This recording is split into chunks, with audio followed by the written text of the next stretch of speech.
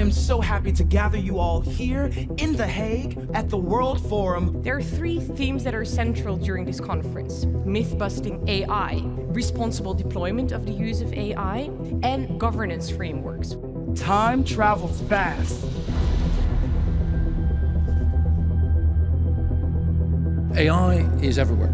It is changing the way we live, it's changing the way we work, and it is clearly changing the military. The more our civilian societies become accustomed to these technologies, robotics and AI, the more we also will accept the employment of these technologies on the battlefield.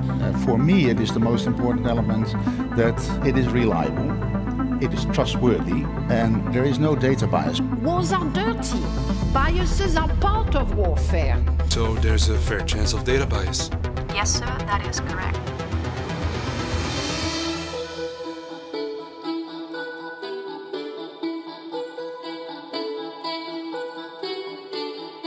In the civilian domain, we're constantly looking to minimize risk. And war is different. You have to take risks.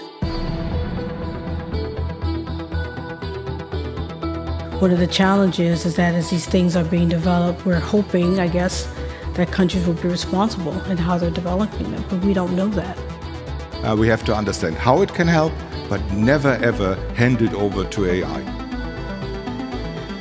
It's so rare to have such a multi-stakeholder venue where you have people from all across the world and all different disciplines. And to understand each other better, I think is the first best next step for a global approach to AI governance.